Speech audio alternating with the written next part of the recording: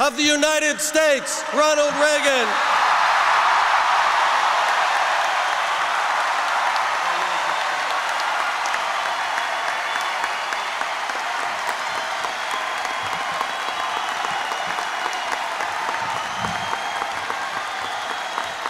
Thank you.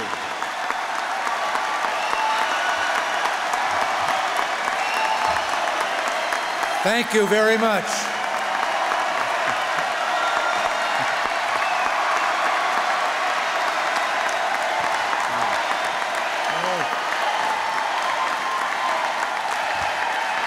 Thank you.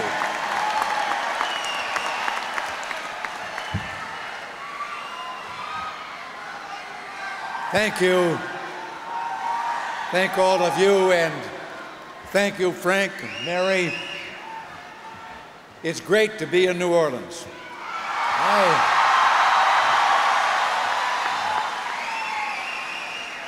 I always feel at home here in Louisiana because, you know, I'm the fellow that talked Tom Jefferson into buying it. I'm really looking forward to tomorrow night in the Superdome.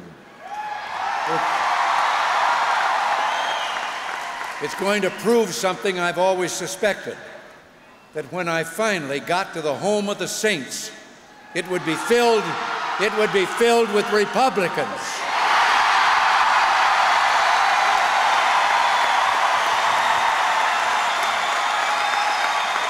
But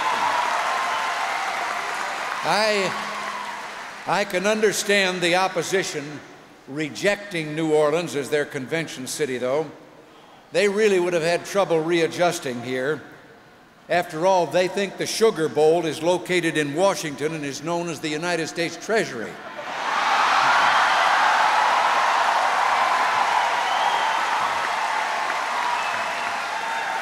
But I can guarantee one sight here would have made them feel at home. We Republicans love our bandwagon, but all that other party's got is a streetcar named Desire.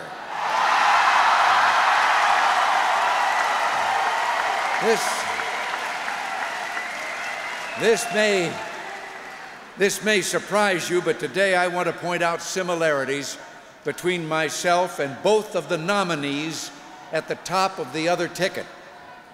You see, in one way, I'm just like their vice presidential nominee. Neither one of us shares the political views of their presidential nominee.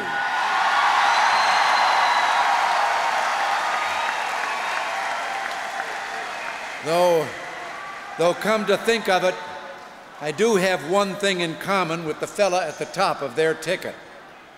Come this January, neither one of us will be holding a federal office.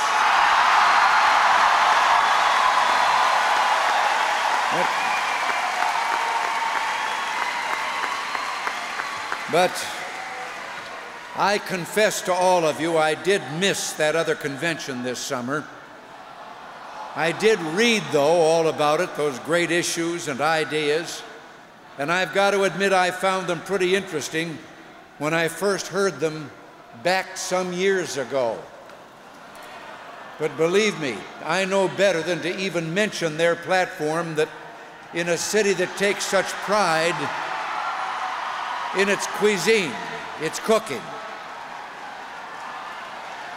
who would dare discuss in front of the proud people of New Orleans anything so rehashed, so reheated, and so often rejected?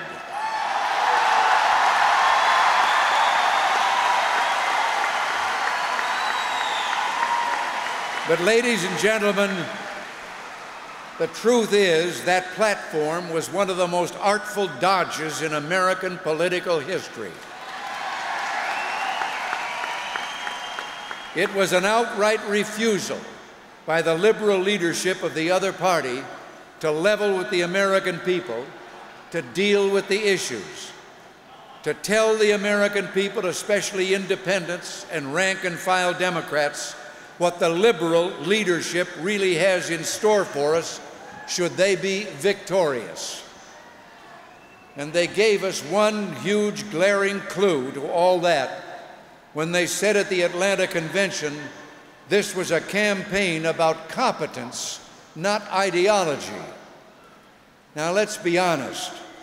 If this really were a campaign about competence, if this really were a battle of the resumes, I just happen to think that the former captain of the Yale baseball team, the youngest flyer in the Navy with 58 combat missions, the former Texas Wildcatter who turned down a soft job on Wall Street to make his own way, the former member of the House of Representatives from Texas, the former Republican national chairman, hang on, there's more, the former ambassador to the United Nations, the former de facto ambassador in China, the director of Central Intelligence, and the current Vice President of the United States.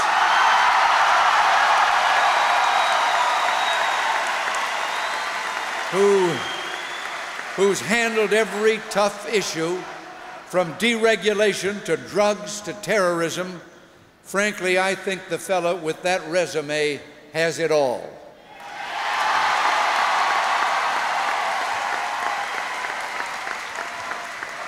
So, you're right.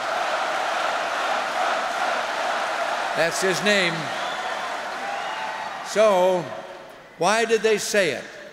Well, you see, when they came right out at that convention and said this is a campaign not about ideology but about competence, they were really telegraphing their greatest weakness, the very thing that worries them and their advisors most, to every state in the Union, to every voter in America. And that's their liberal record and that of the liberal leadership of their party in Congress.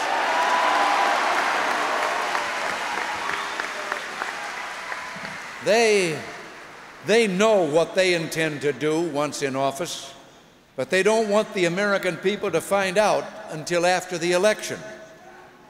And that's where we come in, you and me.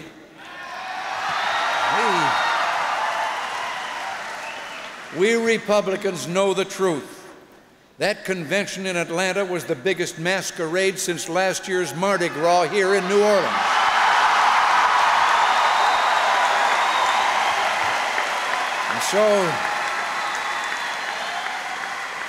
So we're here this week for one purpose: to get our message to the American people, to prove to the liberal leadership of the other party, starting here and starting now, their attempt to hide their stand on the issues isn't going to work.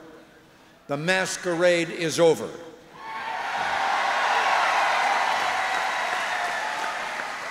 The stealth candidacy has to come out from cover.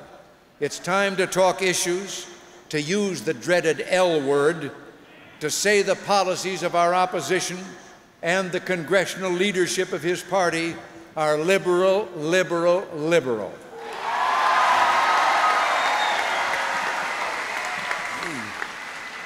The choice before the American people this year is just as clear as it was in 1980 and 1984.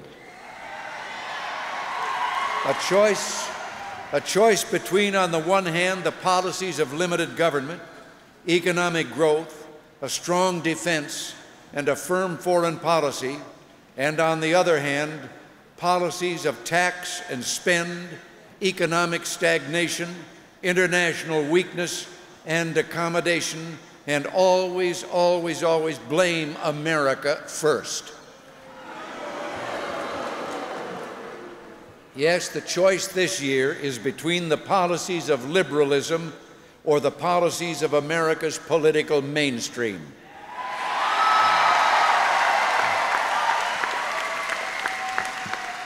But you and I understand that just having Republicans know all this isn't good enough. Our great victories of 1980 and 84 were based on millions of independents and rank-and-file Democrats who came our way.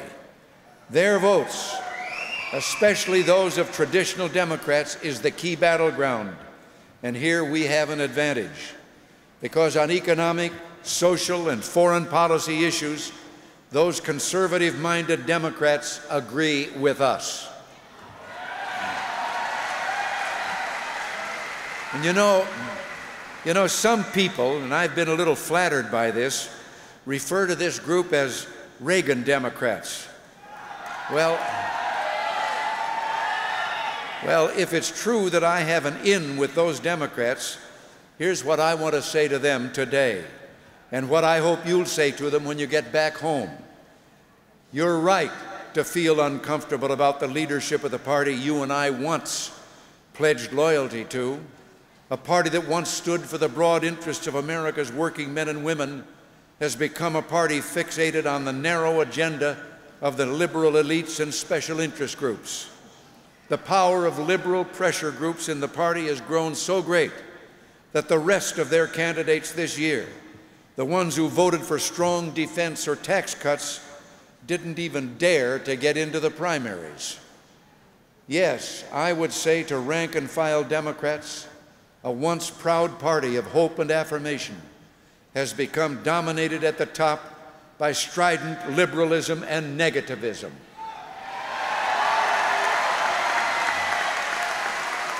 The party of yes has become the party of no. No to holding the line on taxes, no to spending cuts, no to the line item veto, no to the balanced budget amendment, no to the death penalty, no to tough-minded judges, no to enterprise zones, no to the school prayer amendment, no to the right to life, no to adequate defense spending, no to a strategic defense system that protects America from nuclear missiles, Central America, no to help those for fighting for keep Central America safe from communism,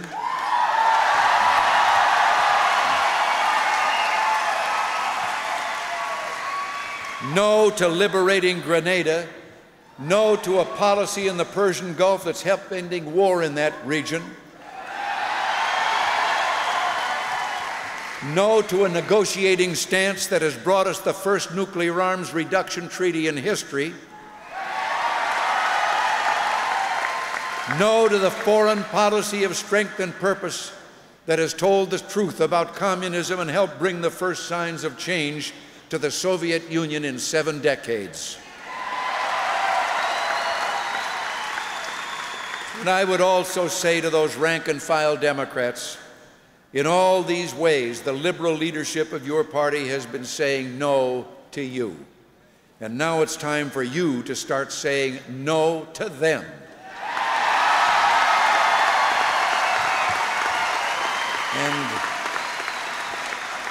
And the best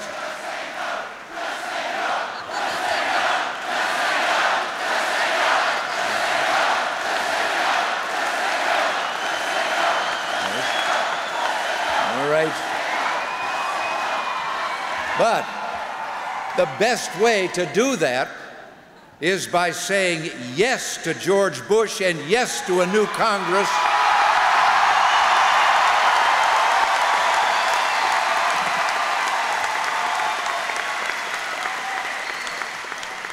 A Congress that will work with the new president, not against him, a Republican Congress.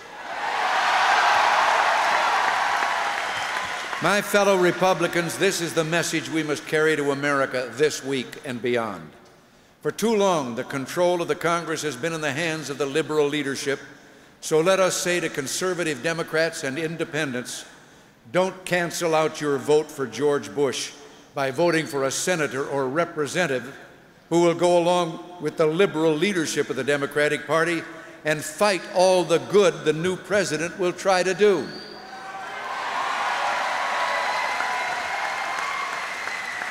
But even beyond that, my fellow conservatives, beyond identifying our sharp differences on the issues and exposing the opposition's attempt to hide its liberalism, there's something else we have to do. As time has gone by The memory of the economic and foreign policy nightmares that we faced when we took office has faded. And so we have to remind the American people of the record, of how far we've come. Now, you can be sure the opposition party isn't going to help us here. They're even trying to pretend those economic and foreign policy nightmares they gave us never happened. One political commentator noticed this at their recent convention. And believe me, I just don't think I can improve on this paragraph. Let me read to you what Mark Halperin said. And remember, this is from him now, not me, because, you know, I might be accused of being biased. After 8 years of Ronald Reagan, a dozen new or incipient democracies in South America, the Philippines and South Korea, after Russian or proxy withdrawal in process in Afghanistan, Angola, and Cambodia, the winding down of the Iran-Iraq war, half a dozen treaties and summits with a marvelously chastened Soviet Union, after the longest peacetime economic expansion in American history, record employment, and a 2-point drop in the unemployment rate,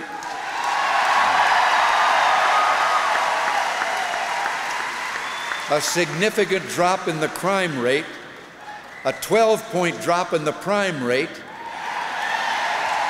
and a 10-point drop in the rate of inflation, not to mention tax reform and an economy that has succeeded in making the stock market crash almost inconsequential, the Democrats trotted out Jimmy Carter to say, "I told you so," end quote.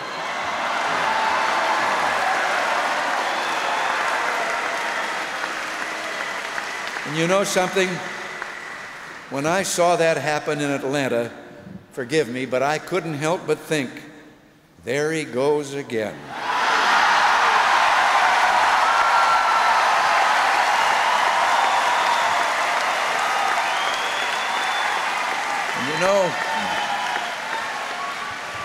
And you know, we didn't just see at that convention the desire to forget about the record of chaos their policies gave America in the 70s. We also heard them openly saying they're going to steal our words and slogans, words like community, family, values, and even more amazing, after 8 years of prophesying gloom and predicting doom every night on the evening news, they now want to be, and are you ready for this, optimistic and hopeful. You know, that reminds me of a little story. It's about Mark Twain. One dark day, Mark Twain went through shirt after shirt after shirt and just couldn't get one with all the buttons on it. And finally, losing his patience, he flew into a rage and then used a string of some very choice words.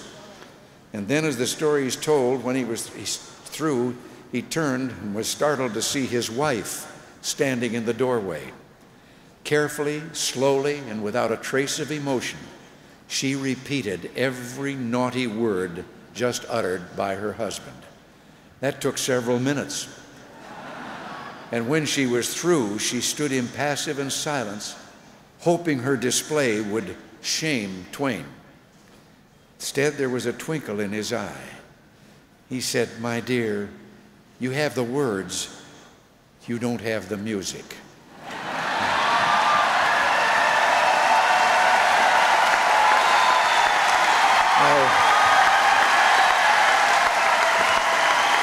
Well,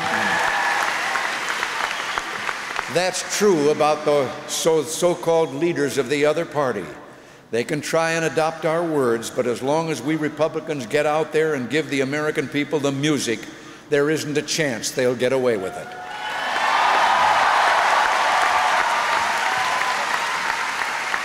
So that's the job ahead of us. And you tell me, when the liberals try to tell the American people they won't raise taxes, but fail to mention the new spending programs they've promised every liberal special interest group in Washington, are we going to stand by and let them get away with it? When the liberal leadership tries to portray themselves as the newly ordained champions of law and order, but forgets to mention they've given a virtual veto power over the Supreme Court appointments, to fellow liberals like the Civil Liberties Union, I'm with you. Are we going to stand by and let them get away with it? When the liberal leadership tries to tell the American people that they're the party of peace, but forgets to admit they jeopardized the chance for peace and tried to tie my hands in arms negotiations by favoring a nuclear freeze, cutting defense, and gutting SDI, are we going to let them get away with it? I thought you might object. You know, when they start using our words and slogans and then try to tell us that's how they're going to make the American people vote for them in November, it reminds me of that little kid at school who the day after getting his reports card went back to school and said, "Teacher, I thought somebody should warn you. My dad says that unless my math grades go up, somebody's going to get a whipping." You know what? They're right about one thing. The American people, just like that young fella's dad, really are in a mood to settle some important questions this November. And it won't be President Bush and a new Republican Congress, but those liberals from the other party that the American people take out behind the barn.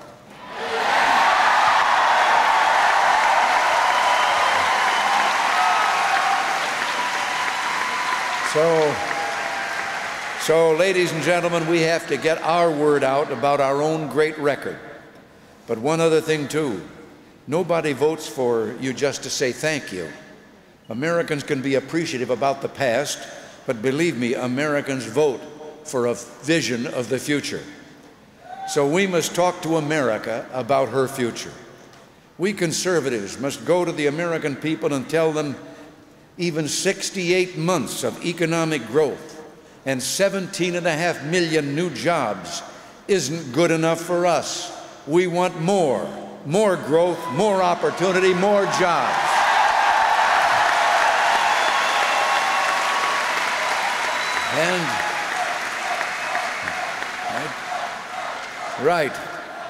And we intend to ensure this kind of economic prosperity right through the 90s and into the next century by guaranteeing the federal government can never again spend and tax the American people into another economic nightmare. We'll do it by passing the line item veto, the balanced budget amendment, and limits on the congressional taxing power. So, too, we never want to see the day when the Supreme Court is more interested in criminal rights than in the rights of the victim and of society itself.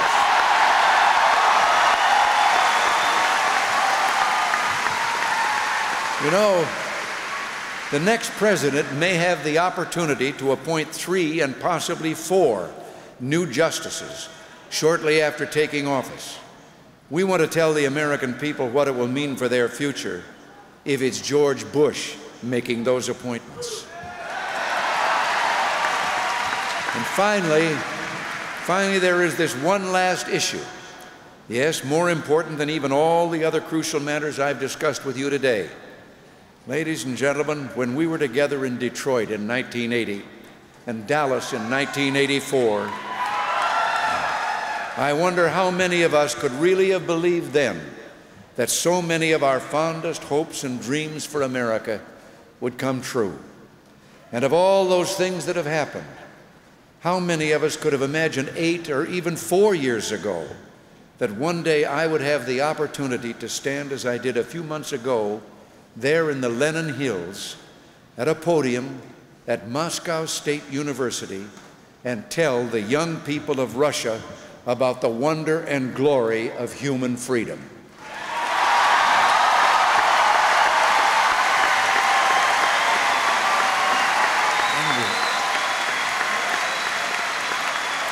And here's the crux, the heart of the matter.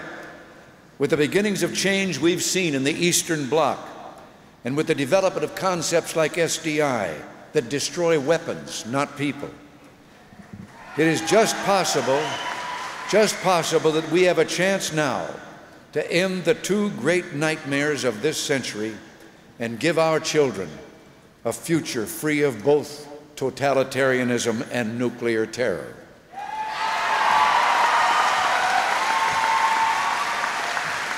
My fellow Republicans, we have proved that what works in foreign policy is exactly the opposite of the policies of our opposition.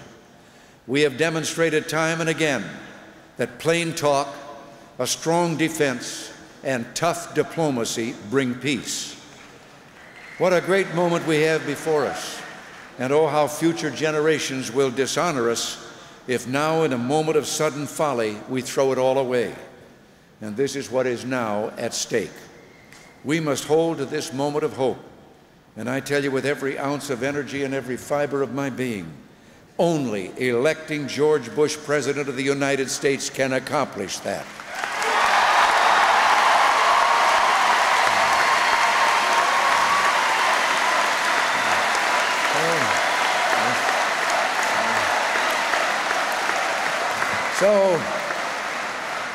So let us go forth this week to tell the American people what's really at stake, the fate of generations to come, the hopes of peace and freedom for our children, for all the children of the world.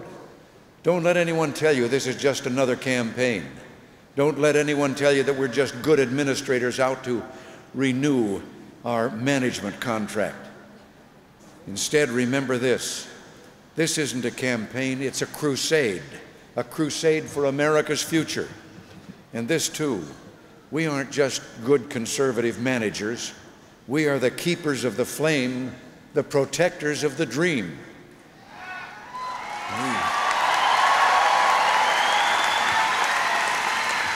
The American dream that someday freedom will be the blessing and birthright of every people in every nation across God's greening earth.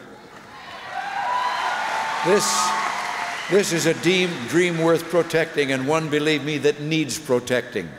Protection from those who would squander it away with special interest spending, for those who would tax the American people into servitude, those who would make leniency, not justice, the hallmark of our courtrooms, and those who would risk a Soviet base camp in Central America, those who would cut defense or end SDI or return us to weakness and accommodation abroad. No, my fellow Republicans, this is not the future our fellow Americans want. So let us go to the American people. Let us tell them of our vision of the future we offer, a future of economic growth and opportunity, and democratic revolution and peace among nations. And let us remind them, too, of America's destiny, of our great calling as a people. And let us take them to a place where they can see with us that hilltop just now being glimpsed through the dark, but dispersing clouds of 20th century tragedy. Let us help them look from there upon that shining city we have seen and labored for and loved so long.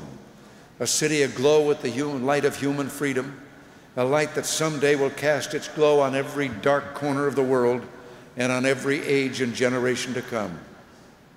My fellow Republicans, America needs the strength, the vision, and the true grit of George Bush.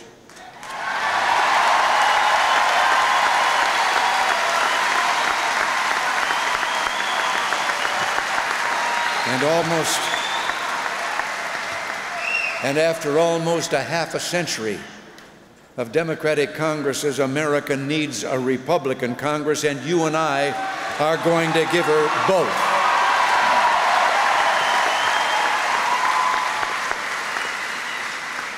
Let's do this for America. Thank you, and God bless you all.